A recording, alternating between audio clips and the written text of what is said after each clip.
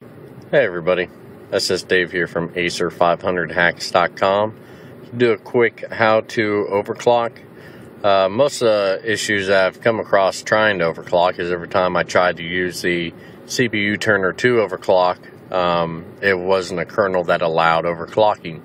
There seems to be something going around on XDA where a person didn't allow GPL coding, basically open source, and XDA is not allowing that on their forms unless it's open source. So what I got here is Thor version 3.9 R3. You kind of got to Google up the kernel or the dev. Let me see which one I'm running right now. And once you have the kernel installed, it's actually fairly easy. I'm running the Flex Striker. This is the R6 base. This is more up to date than what's on XDA. So anyways, basically once you have the kernel installed, you're just going to go to CPU tuner, and as you can see this long bar right here, I'm currently at 1000 megahertz, which is the regular processor speed. I can either grab this slider and move it down or up higher, and it's going to change it to a faster CPU speed, or I can just hit this menu button right here, and then I get to see all the speeds that you can change it to.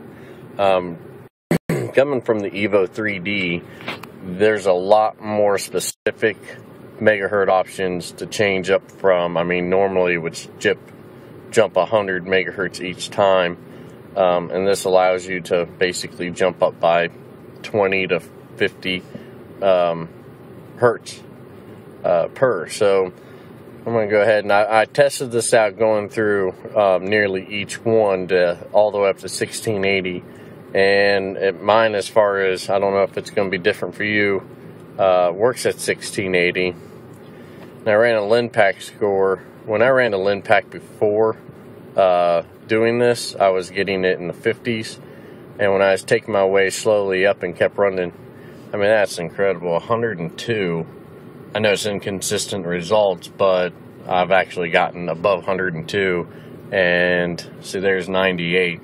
That making it incredibly fast kernel, and your device a lot faster, as you see that program just instantly open up, and everything works real smooth.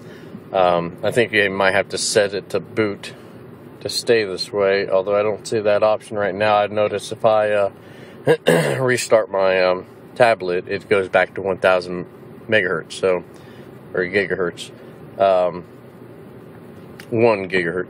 So this is how you basically, once you install the kernel or a ROM with a kernel that can overclock, you just need to download the CPU tuner and click on it, and it gives you some advanced or so forth options, and you can change the governor from normal to full speed, which will use up a lot more battery life. If you go to save battery, it'll cut it down. If you go to extreme save battery, it'll probably run your processor slow most of the time.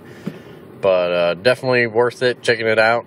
They definitely can speed up your device, especially if you got lots of load time. So check it out. Let me know what you think. Don't forget to subscribe and like. Thanks, guys.